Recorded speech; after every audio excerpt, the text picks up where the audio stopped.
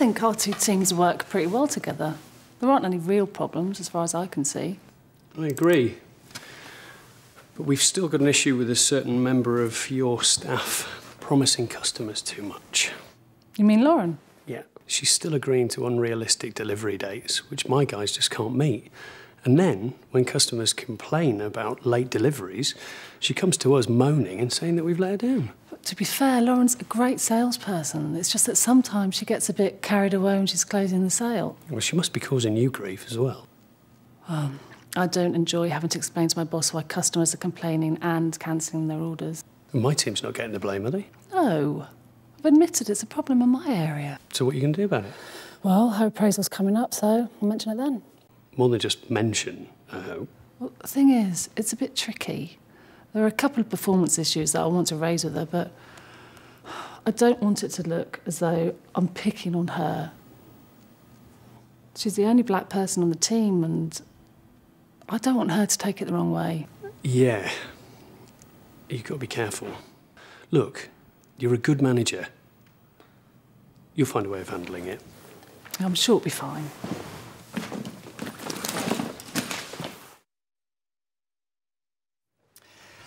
OK, Lauren, so, in terms of how you deal with the customers, how do you think you've done over the past year? What do you think's gone well for you and perhaps not so well? OK. I think I've got on really well with the customers. I can talk to anybody and get a laugh out of them. I suppose that's what makes me a good salesperson. Yeah, you've done really well in building customer relationships, and I'm pleased to say that's clearly reflected in the number of sales that you've made. Thank you. You've had a few customers that haven't been entirely happy, haven't you? But everyone gets the odd customer who's not happy. I mean, that's life, isn't it? You can't please everyone, can you? I suppose not. But the one or two complaints that you have had... There was only one, wasn't there? I think there were a few more, but I haven't got the paperwork on me. But well, to be honest, it really wasn't my fault. The delivery team let me down. It's very frustrating when I work so hard to get a customer to place an order and then delivery muck it up. But we have to make sure that we're not committing the delivery team to deadlines that they can't meet. Of course not. And I sort of do that. But I find they're not very dynamic. I try my best to push them along, but I find them a bit resistant. I see. No one could accuse me of not getting along with people around here. I try and bring a bit of life into the place. You know, having someone around who's a bit of fun, it's good for the atmosphere. Makes work go with a swing. Absolutely, and you're certainly extremely popular with your colleagues in sales, and you know, I don't want to overstate this issue about delivery times. I'm sure it's something that you'll address in the future. So, OK, let's move on to the next area. It was a good appraisal. A few niggles, but no problems, really. Hilary's very happy with what I've been doing. She thinks I'm a good team player and is really pleased with my sales figures, which is good because I like it here and I want to get on. So if I keep working hard, hopefully I'll get promoted to team leader and keep moving up the company. Lauren's great.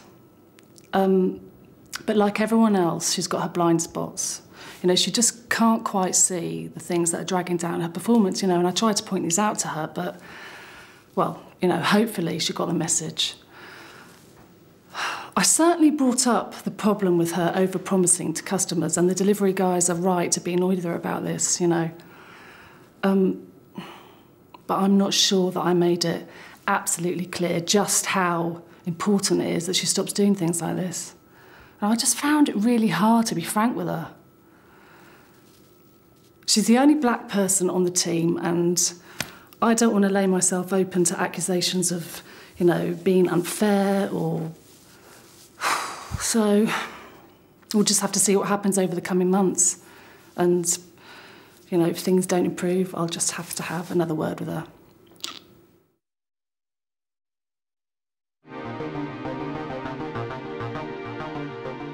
The manager giving the appraisal doesn't seem to understand that by not giving an honest appraisal, she is directly discriminating against Lauren. And from a legal perspective, it would be important as a manager to understand the legal implications of not giving somebody an honest appraisal. Because at the moment, Lauren believes that she's doing fine. She believes that she's doing fine. So she's not aware of her blind spot.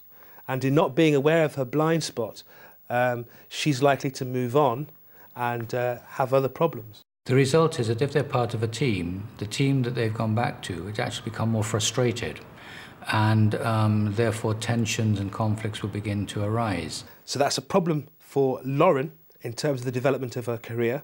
It's a problem for the manager that gave the poor appraisal, and it's also a problem for the organisation because they will continue to lose customers as a result of this mismatch between sales and the delivery teams. The managers could have done a much better appraisal for Lauren by, in the first instance, being very clear as to what she wanted to achieve at the outset before she went into the appraisal.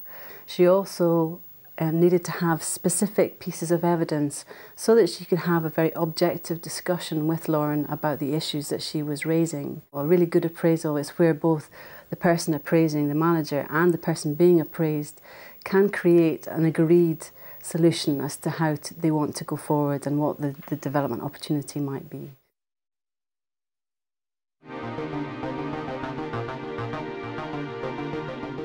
So I'm very pleased with your sales figures. Thank you. You did experience a few problems with customers complaining over late deliveries, didn't you?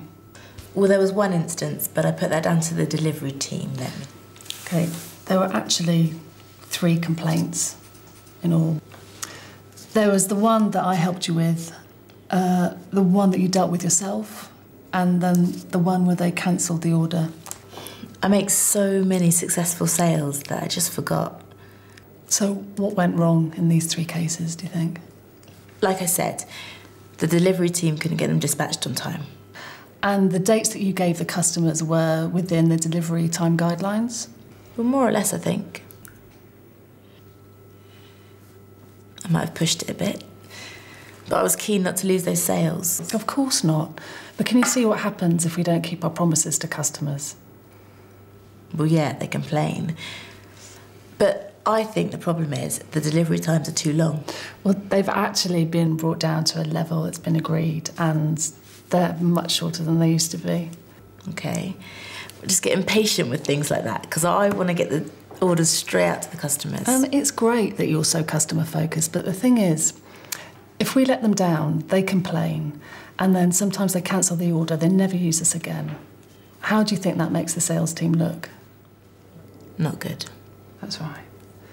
And then I have to account for that to my director. Okay. So it's just really important that you don't promise things that we can't deliver on. Under-promise and over-deliver, you mean? Exactly. Okay, it's a fair point. I'll make sure I stay within the guidelines. Okay, great. Thanks very much for taking all that on board, Lauren. You're a very good salesperson, and I'd like to see you do as well as possible here. Thank you.